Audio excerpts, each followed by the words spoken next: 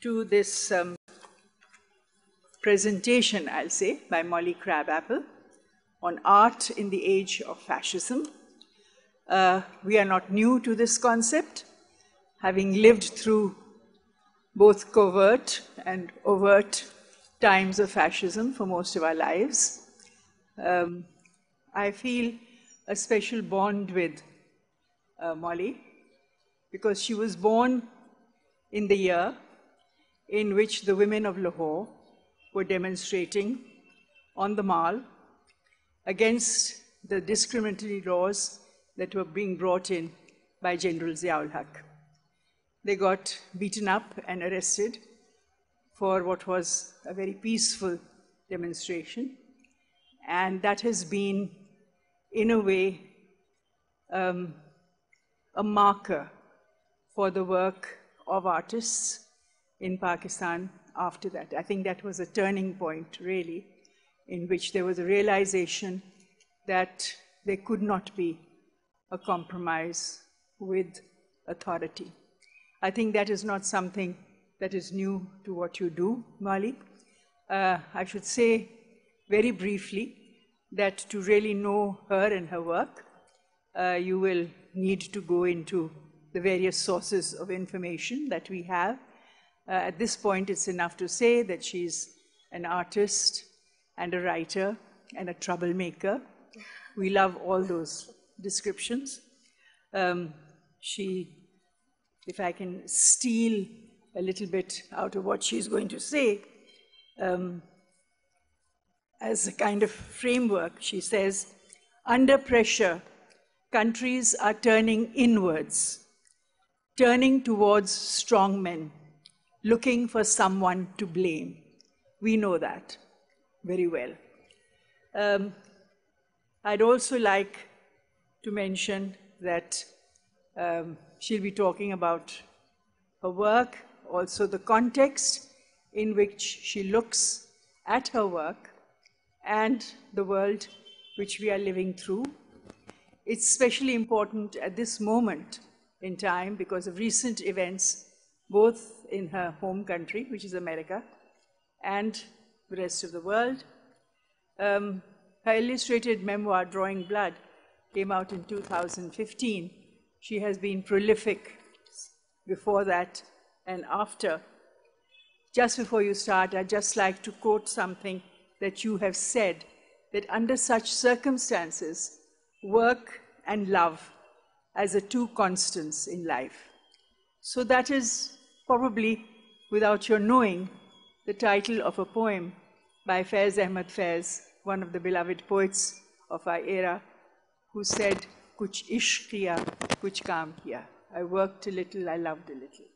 So, Molly, it's all yours. I'm so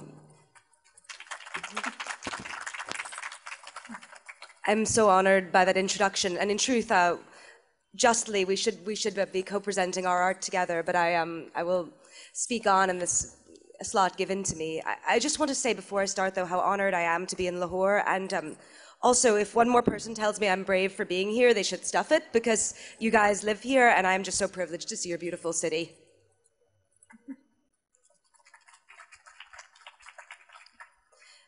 It's perhaps apropos that I am speaking about art and fascism. I was going to give this talk on Sunday, and then 2 bombs went off. They were inspired by a violent religious fanaticism that feeds and is fed by the racist war machine that has been enacted in, and that it's taking over even more, my country. The festival was forced to shrink to a single day, and so here I am on Saturday, speaking to you. I wish I could give a talk like some of the others at the festival, about courtesans or Darjeeling tea or poetry, or all of the crystalline, beautiful, miraculous things of our world. I'm just an artist after all, and I love beauty. But I'm an American, and after this election, American means I've joined the unenviable club of nationalities that, because of the events happening at home, are, when abroad, impelled to speak out about our national pathologies. To use some cliches, we Americans watch the news with something in between whiplash and shell shock. The last week, A woman went to court to bring a case against the man who beat her. He called the immigration police and had her dragged away.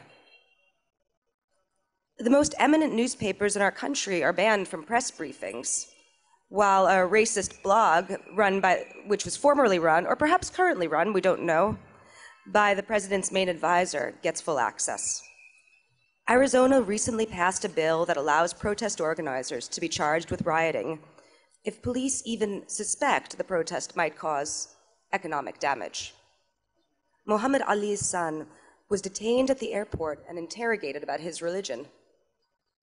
The president is advised by Steve Bannon, a man who will not send his kids to school with Jews, who believes that successful Asian immigrants should be banned as they are some sort of threat to his imaginary white culture, and who thinks that every 80 years, civilization needs a giant global war, just for fun. I wish I could talk about, write about, or draw about anything other than the bloated tangerine that is in the White House, and yet here we are, and here I am. A bit about me. I am an artist and a journalist. I got my start drawing in nightclubs for the depraved New York rich. Every night I would capture the toughness and the glamour of acrobats, dancing girls, artists, and sex workers. These men and women were as sharp and as glittering as diamonds, and they gave me the most real education I've ever had. About 6 years ago, I began working as a journalist. Since then, I've covered America and the Middle East. I have a rather unique niche. I write, but I also use my sketch pad, much like a photojournalist might use their camera. I've drawn the refugee camps in Greece, where despite the hundreds of millions of euros flooding in to help refugees, people sleep in tents in the snow. I've covered Gaza when Israel shelled. I've had my work looked over by the military censors at Guantanamo Bay. I've written about the impossibly brave prisoners who blew the whistle on abuses in solitary confinement units in Pennsylvania, and reported on workers in Abu Dhabi who were paid 21,000 rupees a month to build the great museums of the future. In Dubai, I once asked our future orange president why he paid the workers building his golf course so little. His mouth shrank very small, but he did not answer. In the sickly lead up to our election, I drew the media spectacle of the Republican National Convention, where people who knew nothing about the larger world celebrated the coronation of a man who promised to radically shrink our world and everyone else's as well. I started combining art with journalism because I wanted to take art out of the studio, out of the gallery, out of the rich collector's home, and to bring it into the mud and blood of the world. I wanted to prove that, even at a time when every historical event was accompanied by a million iPhone photos, visual art, drawn by hand, still had something to say.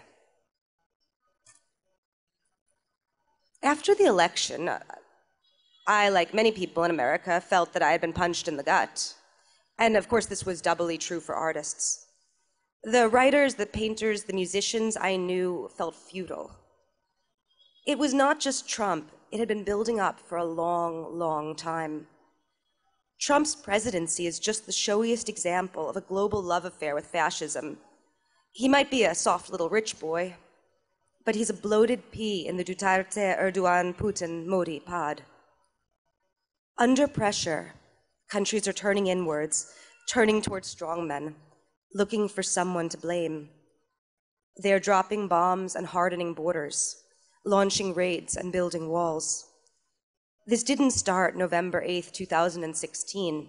It's been going on for years. Last June, the great Qawwali singer, Amjad Sabri, was murdered in the same week that a white supremacist murdered the humane British MP, Joe Cox.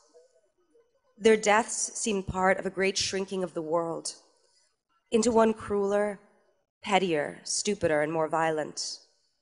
A world where machine gun towers seal off borders, where kids drown in the Mediterranean, where fanatics murder artists, and where orange donkeys trade in fear.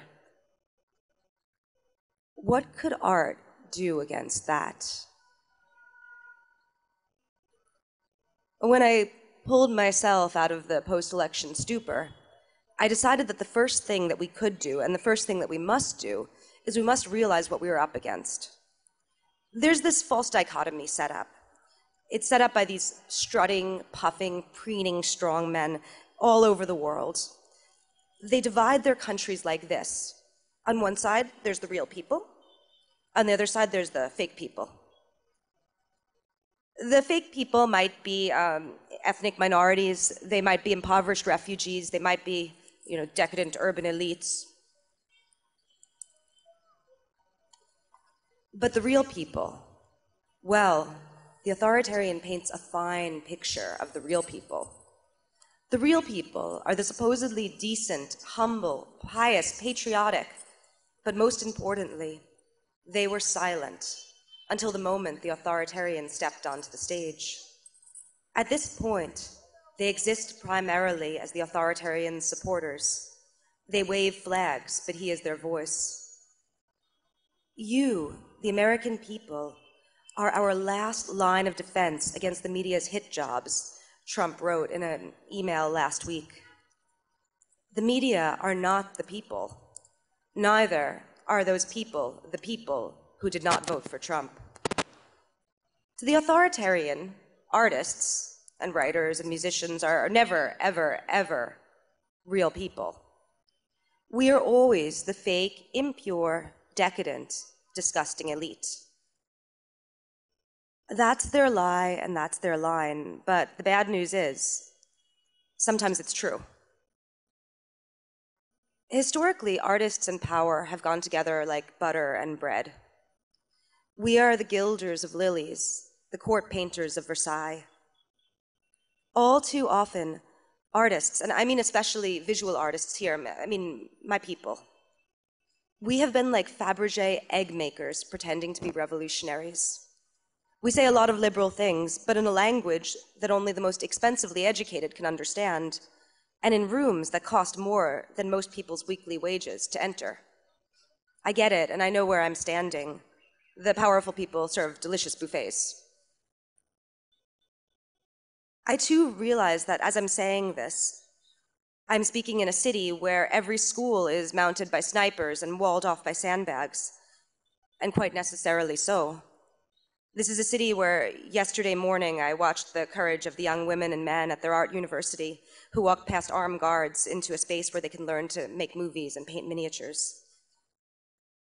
In Istanbul, a city that I love and where I spend most of my time that I'm not spending in my hometown, musicians, cartoonists, and journalists are all rotting in jail. The stakes are high, I know that, and they grow higher each day. The thing is, for art to mean anything under authoritarians, whether these authoritarians are governments or merely the men with the guns, it cannot spend all its time playing into their greatest trope. Artists cannot ensconce themselves in wealthy or even liberal enclaves. They cannot cede public space to the bigoted, to the craven, to the idiotic. Art must go out into the streets. It must speak to all classes of people, in all sorts of communities. It must break out of the art world. Because the world is too big, and art is too vital for any art world to contain it. It cannot keep being a mere status marker or luxury object. Bloated strongmen want to say that artists are an irrelevant elite. We need to prove them wrong. Champion working-class artists, writers, and musicians, and make art in spaces, ways, and languages accessible to working-class people. Art is for everyone. All people want beauty, irregardless of class. When in 1912 textile workers struck in Lawrence, Massachusetts, they did not only demand bread, they demanded roses. In American prisons, incarcerated people who can draw make cards to sell to fellow inmates so that those inmates can have something beautiful to give to their kids outside. In the Domiz refugee camp in northern Iraq, one way Syrian refugees make money is by painting murals on the walls of their neighbors' shacks. The art that working class people make and that they love is so beautiful and so vital, but so often devalued. And other sorts of art are kept beyond their grasp by either literal or figurative barriers. Art must be everywhere and for everyone. Our enemy wants to lock us in a box, and I will be damned if we willingly jump inside it. Art must be braver. Art must dare more. Art must be both a refuge and a weapon. Tatiana Fazlilizadeh is an artist that I know from New York and is one of the most brilliant artists I know. She's a street artist, and she's known around the world for a series of portraits called Stop Telling Women to Smile, which is almost an informational campaign against street harassment. She interviews women about the foul and harassing comments that they get on the street when they walk home or to work every day. Then she paints the women's portraits looking strong, and she writes the comments beneath. And then she paints the portraits on the walls of the neighborhoods where the women are harassed. After the election, Tatiana went back to her hometown in Oklahoma. And Oklahoma is a state that went big time for Trump. It is the reddest of the red states. Tatiana painted the entire wall of a building with portraits of her friends, with beautiful Black, Persian, Latina women and men. Over them she wrote, "America is Black. It is native. It wears a hijab. It is a Spanish-speaking tongue. It is a migrant. It is a woman. It is here, has been here, and it's not going anywhere." The men and women Tatiana painted stare right out of that wall. Their eyes pierce bigots. They see right through them, right on their own home turf. And for people from the communities targeted by Trump, it is a powerful gesture of solidarity. "I see you," her mural says. "I have your back." Some of the best art is threatening art, but art threatens no one as long as it is entombed in safe spaces where only those who agree with it will see. Worse, as long as it stays there, it remains inaccessible for those isolated rebels who need it most. Art needs to be in the world, whispering, screaming, seducing, and mocking, instilling us with empathy, showing us the world is far more complex, painful, and dazzling than we ever previously imagined. The art shows of mine that have meant most to me haven't been the ones that hung on the walls of galleries. They've been when people held my art as protest signs on the street. Maybe you think I'm putting too much responsibility on art or I'm being too harsh on artists. After all, these are dangerous times, and the pen is not mightier than the sword, let alone the predator drone. Our books do not stop bullets, and our paintings cannot draw their way through prison walls. But as disappointment and violence spread, the antidote is a generosity that art, at its best, can inspire. Art is hope against cynicism, creation against entropy. To make art is an act of both love and defiance. And though I'm a cynic, I believe these things are all we have. Another note, art is vital in times of authoritarianism because demagogues attempt to use the methods of art for their own ends. Many people, American and abroad, looked at Trump's election and they asked, don't Americans know? Don't they know he's a con man? That his promises are physically impossible? That he will alienate the world and tank their economy? That he negates every fine truth and makes transparent every lie that America has told about itself? What is wrong with you? You, the rest of the world, asked America. And what is wrong with us? We Americans asked ourselves. How can we be so irrational? What these viewers, both inside and outside the country, don't realize is that demagogues do not appeal to rationality. Sure, they might promise a job or infrastructure improvements, and they might even deliver, sometimes, for a while. But they offer something much grander, something freighted with drama, with pageantry, and with myth, something that sweeps people out of their atomized irrelevance and makes them pieces of a great machine. Something that makes them not merely resentful citizens who see the culture changing and mistake others' equality for their own disenfranchisement, something that alchemically transforms them into warriors on the side of right. Demagogues offer a story. In a chaotic world, many people want two things: identity and daddy. They long for a leader who promises not just to keep them safe, fed, emotionally validated, but to accomplish these things by punishing an imagined other, the impure, foreign, unreal source of all of the homeland's humiliations. Depending on this country, the other might be black, Kurdish, Mexican, gay, dancing at a nightclub, doing drugs, or wearing a hijab. She may be an impoverished refugee or a decadent urbanite, but she is always looking down her nose at the decent demagogue supporting majority, and she is always laughing. Of course, that silent majority doesn't exist, and neither does that other. These are stock figures in the authoritarian's playbook, substitutes for solutions in our complex, impure, and interwoven world. Economic justice is just the first step to beating fascists, orange-colored or otherwise. But the second step?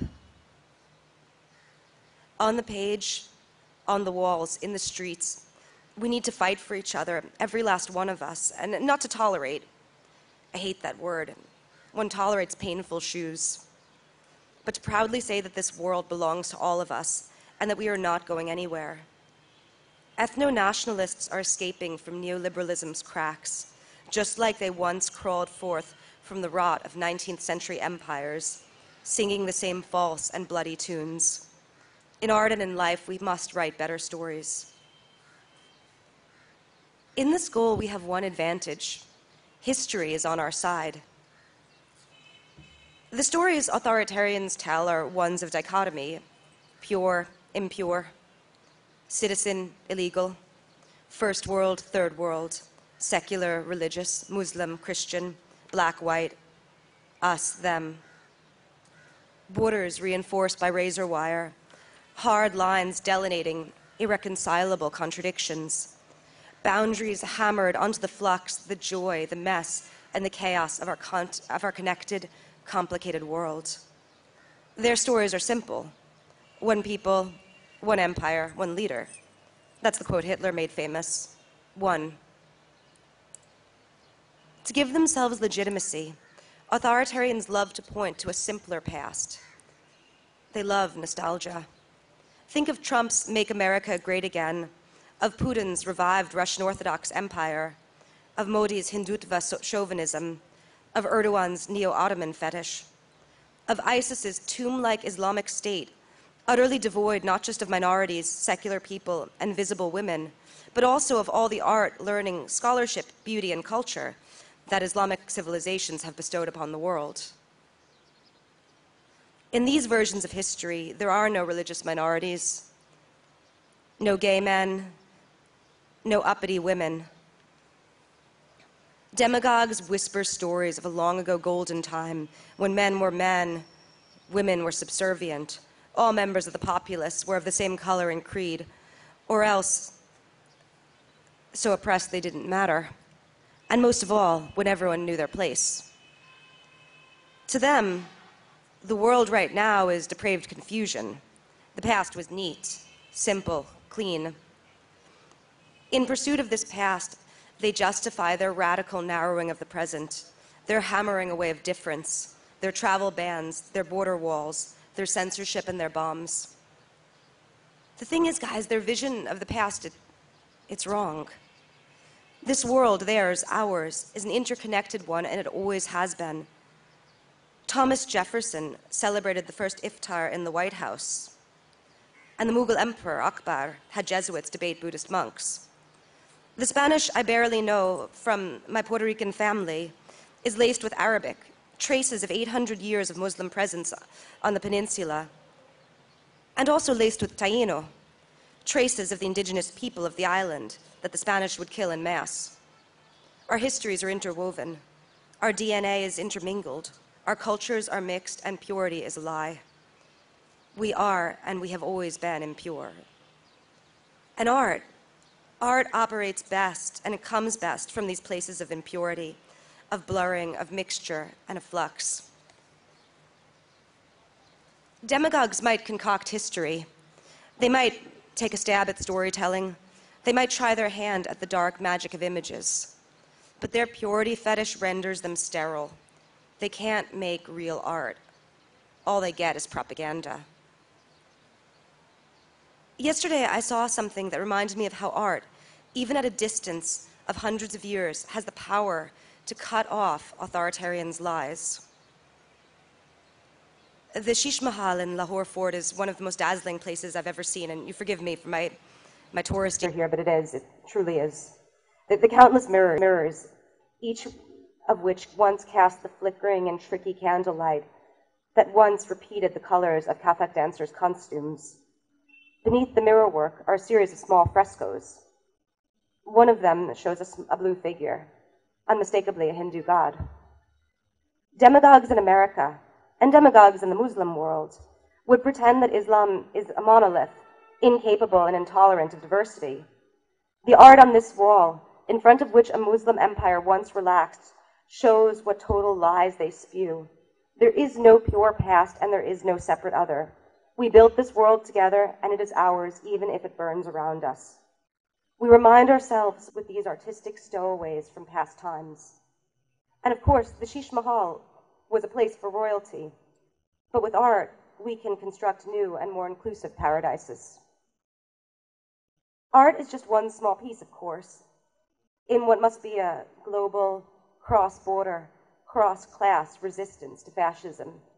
Farmers, lawyers, medics, all much more important than people like me. Yet we must sing songs, write books, and paint walls in the colors that show our complicated presence. And maybe we won't win, but our art will still exist as reminders for a more open future. And maybe we will win. And to win, all of us must play our parts, artists included. Thank you.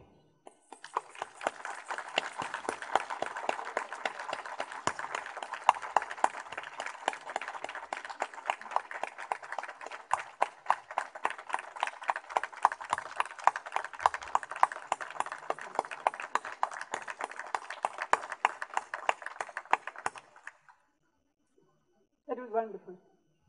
Is that why you called yourself Crabapple? No, that was a nickname given to me by an ex-boyfriend. He thought I was small and sour. It's true. You say that, the dichotomy is that there are these strutting, puffing, strong men that have captured so many world governments. We know that well, as you do indeed today, as a citizen of the United States of America. But then, as you also said, people want beauty, and there is a basic contradiction here. I just like to, I've been through where you have been, and you mentioned it yourself. You've been in Turkey, you've taught yourself Arabic, though your Turkish sucks, you say. Yes. And you have been in Gaza. I just want you to capture for us your motivations, your experiences in these two places, Istanbul and Gaza. And also, perhaps we would like you to add Lahore eventually to this space.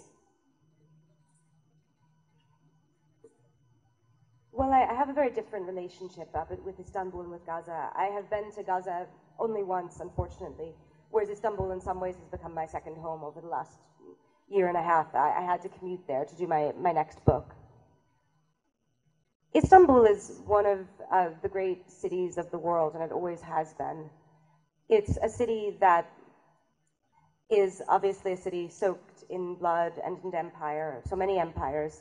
It's a city that has been filled with refugees, whether they were refugees fleeing the Russian Revolution or whether they were currently the refugees fleeing Syria. It's a cliche to call it a crossroads, and I won't butcher its history with such a simplistic word, but whenever I have visited there, I felt like I was on the edge of where history is happening. It's also a city that has the most privileged street cats in the world. Honestly, they have all the benefits of domestication. They get to eat steak and stuff, but then they get to like run off and have sex in the middle of the street and climb on buildings and be bad. So I appreciate this about them too. In Istanbul, one of the most disturbing things that has happened over since I started visiting was that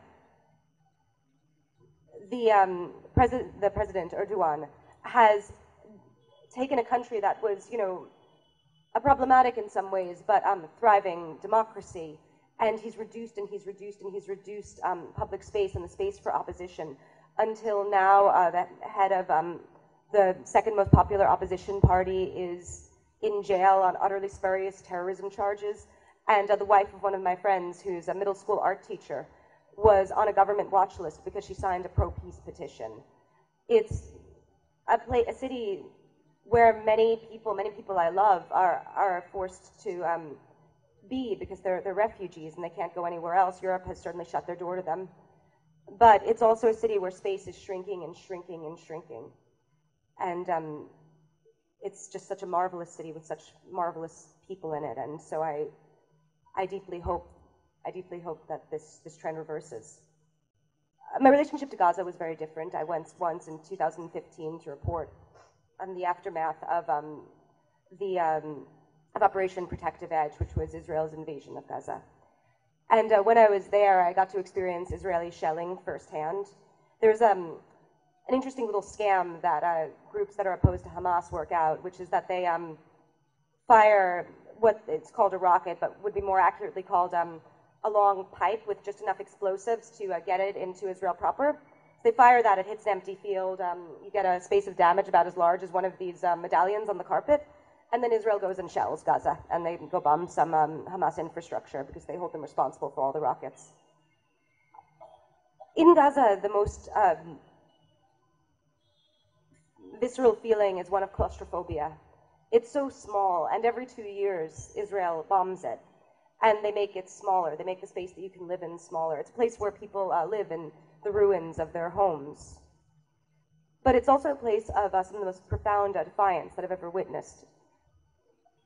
One of the images that I drew there was of this bombed out building, and in Shujaiya, the destruction is, it's not just the destruction of bombs, it's not just the destruction of tanks, it's also the destruction of bulldozers that came in later. It's a complete leveling.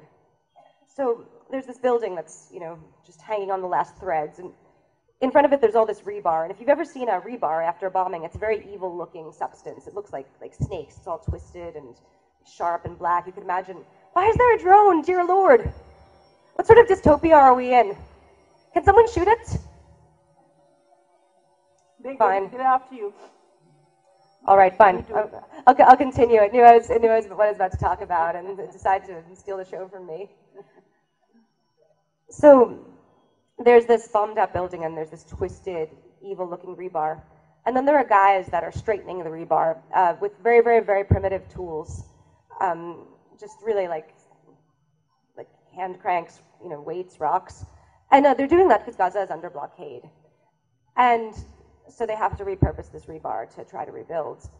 And I was just looking at this, these men working under this hot sun, straightening this evil-looking material, turning it into something to reconstruct people's homes, and I was like, is there any better symbol of defiance in the world than this? And so I drew that. Well, and yes, I would love to draw Lahore. And actually, if you look in your copies of Newsweek, I have 2 drawings that I did. They're of the Royal Mosque and Dada Darbar. I hope to draw more intimate scenes as well.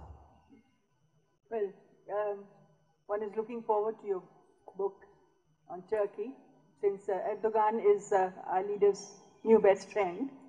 So we are keen to hear the other side of the narrative, which we don't get very often. Gaza too, because I think Palestine is just a thought, an idea that is very close to our hearts, but we also see it receding in the priorities that the world has at the moment. And what determines where you go next?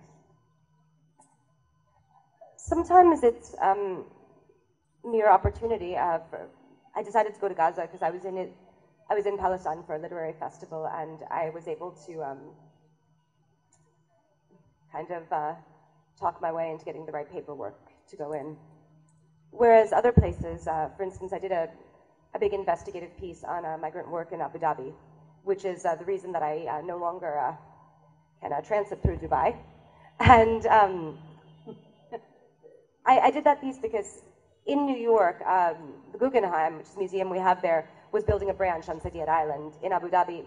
And a lot of artists from around the world, like from Bangladesh, from Lebanon, were refusing to have their work shown in this museum when it was built because of the labor conditions. And so I started investigating, and then I just started pushing, and finally I got a contact in Abu Dhabi, which was a local journalist.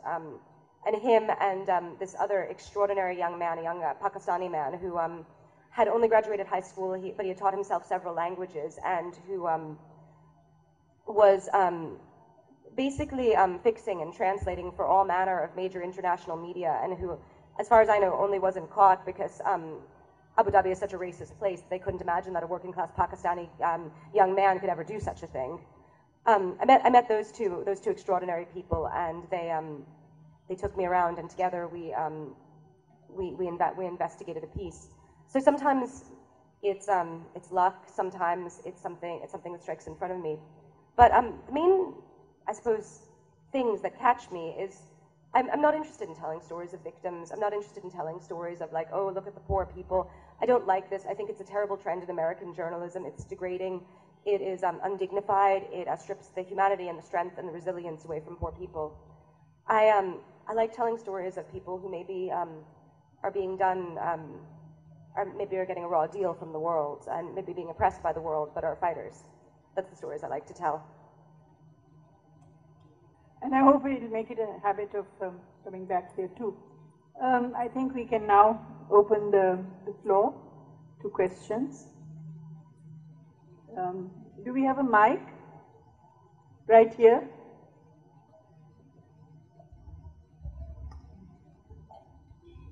Thank you so much for your presentation. Made me feel like going home and starting a protest, actually. I have a very practical question. You as an artist, more than as a writer, can you or do you entirely refuse market pressure? I have a kind of strange niche as an artist. Many artists, who are fine artists, they make all their living selling through galleries. And when you make all your living selling through galleries, your prices are very high, and that means only a very small amount of people in the world can afford them, necessarily. Which means that to a certain extent, your work has to appeal to very rich people. Unless you live in a humane country with grants, but I don't, so that's how it works in America. But because I do illustration, and I do animation, and I do a whole variety of work, my market, per se, is much, much more spread out. And if one aspect of the market is telling me to do something that I find reprehensible, I can just tell it to jump into the lake. This also goes for, like, do you pay attention to where your work ends up, like in certain collections? No, I should. I mean, I guess I have some people I'm very, who I really admire have the work, and I definitely have had people I wouldn't sell to because I don't want my baby living in their home, dear God. But I should be better at that, but I don't, I guess. This gentleman in the pink shirt.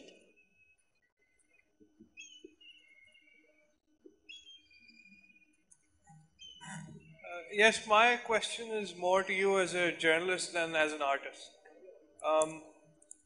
With a new trend in some portions of liberal Western discourse, say you've got people like Sam Harris, let's say, or Bill Maher, who say things like they need to empower former Muslims in order to somehow rehabilitate the rest of us. I'm paraphrasing here. Yeah. So would you say then that for many of us, when statements come out like this, who try to say that we should strike a conciliatory tone with the West. Our relatives who tell us that there is, let's say we are heading towards a clash of civilizations or something, things become very difficult for us. So is it true, should we as moderates in places like Pakistan, for instance, decide to pick a side here, and are we just too different to coexist, or to have our voices heard, or to have our voices tolerated? This is one question. The second question is related to the role of artists in, let's say, supporting demagogues, for instance. Like art about Vladimir Putin, for lack of a better example. So he's a comic book hero in Russia. So what role would you say artists have, and how should artists in Pakistan avoid doing that to any one of our political figures? God, these are two great questions. First is, if the two civilizations we have to choose from in this world are like the Taliban and Bill Maher, dear God, can I have like a spaceship to Mars? This is, and why would Bill Maher, of all people, think that he was the one to liberate Muslim women? Is anyone looking to Bill Maher in this world? Bill Maher doesn't know anything. He's in my opinion, he's racist. I'm not allowed on his show because I told his booker that he was an Islamophobe, and I would tell him to his face. And I think that there could be no one less relevant to discourse in the Muslim world than Bill Maher. And I think that the problem is that we don't have, in America, in many ways, enough Muslims on television and enough Muslims in mainstream media for there to be the full diversity of opinions shown. And not just Muslims, but atheists from Muslim countries or religious minorities from Muslim countries. When there gets to be only one person who's in the minority group, then that person gets to speak, speaks for everyone, regardless of whether or not they want to, and no one person can occupy that role. And in terms of this clash of civilization thing, I mean, you and I are here, right? And we haven't thrown javelins at each other yet, though a drone did try to attack me, so maybe maybe it was one of my sides, I don't know. I mean, I think that I think that the real clash of civilizations is the clash of civilizations between idiots who want narrow worlds built on fictionalized histories of purity that are worshipping of authority on one hand, and people who want open societies on the other. That are the civilizations that are clashing. It's not people who are Muslim and Christian and atheist and Jewish. It's not that. It's something quite different. As for the second question, oh God, yeah, artists have, I mean, all you have to do is Google the term propaganda poster, and you can see a million artists who have drawn, the square-jawed Nazi or the square-jawed fascist. I mean, I think the first thing is probably don't draw flattering pictures of generals after they take over the government. You might regret it later. But the second thing is probably, I think that one tendency that we as artists must constantly check in ourselves is we want heroes for our stories, right? We want like the noble person to look at. But once you make heroes can betray you so terribly. And heroes are not a true thing. People are not heroes. No one is heroes. There are very, very brave people. There are people who've done extraordinary things. But no one is that sort of plaster, square-jawed figure that a few men get to be. And so I suggest we stop manufacturing heroes, full stop. Okay. First of all, thank you so much for being here, and it's an absolute honor to have you here with us today. The question that I wanted to ask was, like you mentioned, and this is a question I believe I speak for a lot of people when I say this, was the concept of this silent, moderate majority a sham? Is it now we're living in a world, because we see the Brexit, we see the situation in Gaza, like in the States, is it that the actual majority sentiment of the world right now, as in the public, is towards fascism? And has the moderates been reduced to a minority right now? And that silent majority does not exist? This is something I think a lot about in the context of America and in the context of other countries. And I don't know if it's anything that someone has concrete answers in. So I'll just say like what makes me feel better, for what that's worth. 24% of American voters, not America, of American voters voted for Trump. 24%. Slightly more voted for Clinton than voted for Trump, 3 million more. But 50% of the country who could vote didn't. And why didn't they vote? They didn't vote because neither candidate gave them something that was good enough for them to take the extra unpleasant hours to drive someplace and stand online after they worked all day. And I deeply blame those 24% of people who voted for Trump. I do not excuse it for economic anxiety, which is the popular sentiment in America. I don't think that it's all right to vote in racist laws because you think it will give you economic advantages. If anything, I think that makes it worse. But the fact that 50% or nearly 50% of people didn't vote, that's on everyone. That's on both parties for running candidates that on one side were so deeply repellent, and on the other side were so deeply uninspiring that so many people couldn't even bother to get up. And I think if there's a real silent majority in the world, it's not a silent majority of fascists. It's a silent majority of people who cannot be bothered.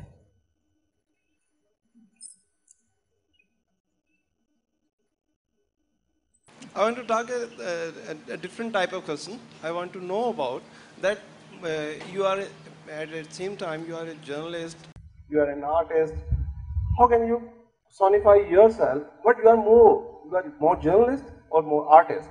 And second question is that, how you have been here in Pakistan and you didn't explain about Lahore, Lahori people, Lahori food, etc. And what have you experienced here in recent days?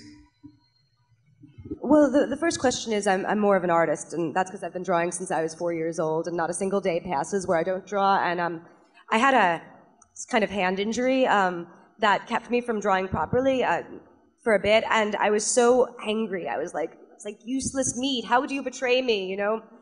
So I think that probably art is the part of my being that can't be cut off. In terms of Lahore, I regret not commenting more on Lahore, but I arrived at 1 a.m. The day before yesterday. So I've seen the Sheesh Mahal, and I've seen the beauty of the old city. But I felt that if I started commenting, I would just be speaking ignorantly. However, I'm staying for another week, so I hope to learn so much more and have a sketchbook full of things that I can publish afterwards.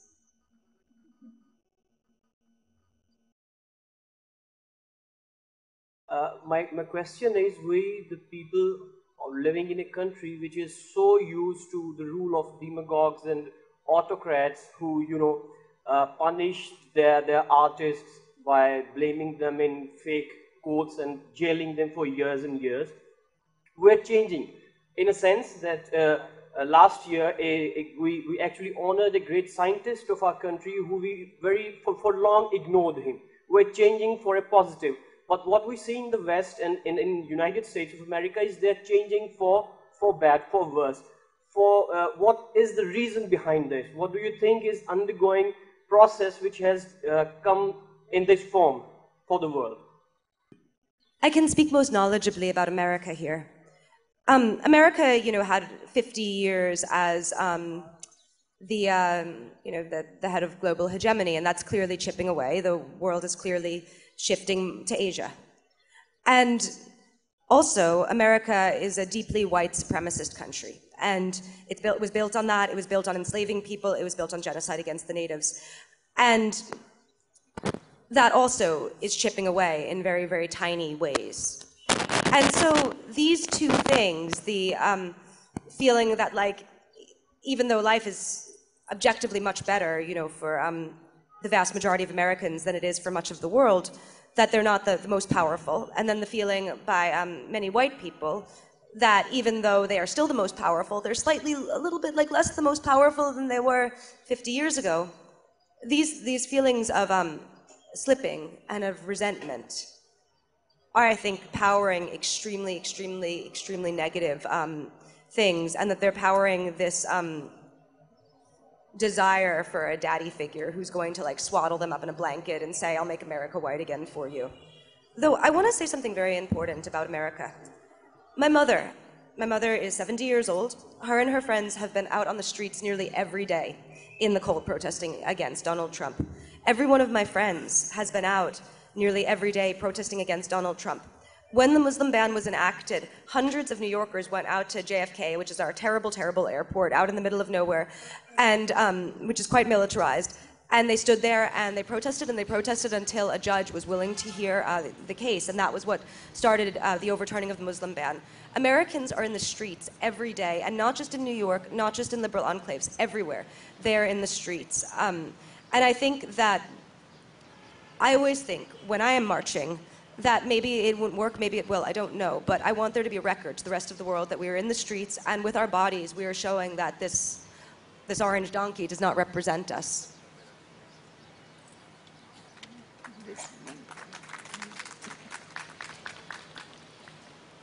Over there in the back. Thank you so much. I was really interested when you said that you, after your work in Abu Dhabi, you can no longer go in transit to Dubai. And obviously you can't go on certain television shows either. And I wondered what the response of sort of authorities and governments have been to your work, and whether you've been subjected to any of Trump's Twitter rants at all. Well, I suppose the most negative American thing that I got was after I wrote about Guantanamo Bay, the press officers were very, very angry at me and, called up my boss and berated me. They said that I made them look like tools. I don't know what else you would call someone who's the PR man at Guantanamo, but they felt very hurt.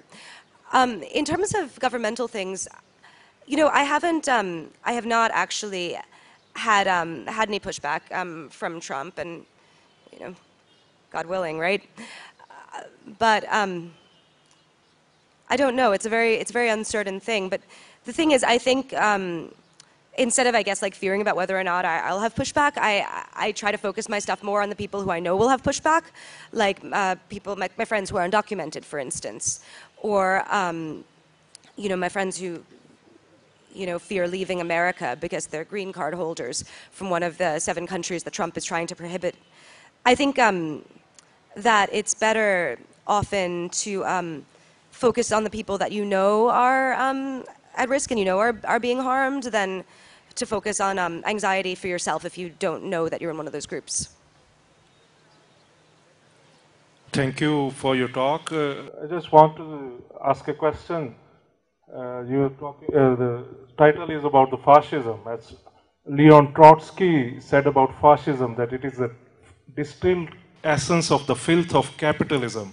And what is your opinion about that Trump is a manifestation of all the evils and the filth of the capitalism? And there was a huge campaign around Bernie Sanders, who was talking about socialism and a political revolution inside the US, and he's got a marvelous response until he was fraudulently pushed out of the race by the Democrats and those backing the Hillary Clinton. So what is your opinion that how capitalism can be overthrown in United States and through a socialist revolution, and how it can have an impact all over the world? There's a reason people don't ask artists for military strategies. But yes, I was a Bernie bro. I have to say I loved Bernie Sanders, and the way that he was really conspired against and thwarted by the DNC is something that in many ways is responsible for Hillary Clinton's loss. And I will say it now, I will say it forever, Bernie would have won. How capitalism can be overthrown in the US, I don't know if that's, I don't know how I would do that. However, I think a better goal for us perhaps would be to go towards the sort of humane democratic socialism that Bernie Sanders represents. I would also caution that Trump is a distilled manifestation of certain sectors of capital, but not of all sectors. There are sectors of capital that deeply want open borders, that deeply want to have a lot of Indian guest workers, working at technology firms, and that want there to be immigrants from Mexico who have no documents and thus no labor rights. A lot of capital really benefits off of that. But it's just that capital, like everything else, is not a monolith. And I think that Trump's election in some ways represents a war between the sectors of capital that are nativist and the sectors of capital that are globalist. Should we take some more questions or not? Yes. Is there time? If there's time, well, I'll talk forever. Do we have some questions? We have 2 minutes. Can I have a question? Can I have a question from a woman? One more question, we have time.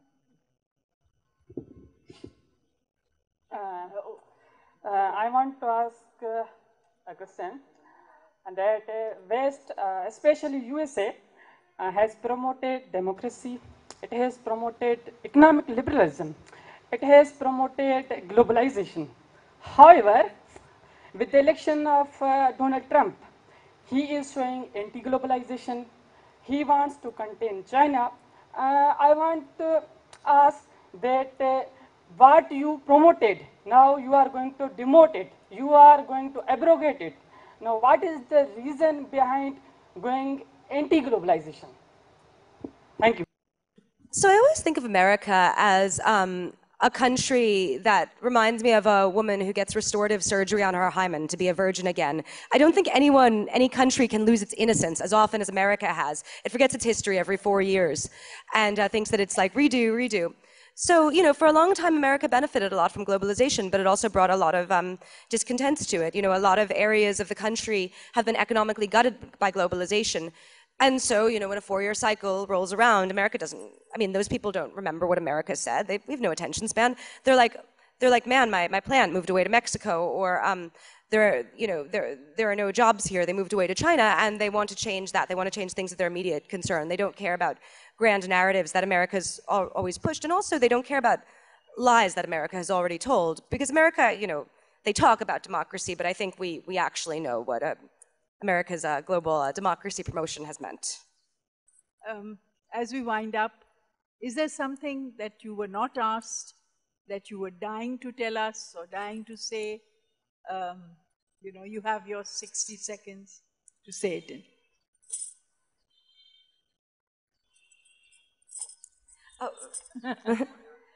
Mostly I'm so honored to be here. And for me, it's very meaningful to be here. I'm just going to be a gushing artist for a second. I would always look at Lahore in Islamic art history books when I was a teenager, and I would always be like, man, I want to go there. And I never had the opportunity before, and this is my first time. So it's actually a bit of a dream for me to be here. And I just want to thank you for having me in your beautiful city. And thank you very much. And I hope that you will make a habit of coming back to Lahore. Thank you, Malu. You were amazing. Thank you so much. That was such an honor.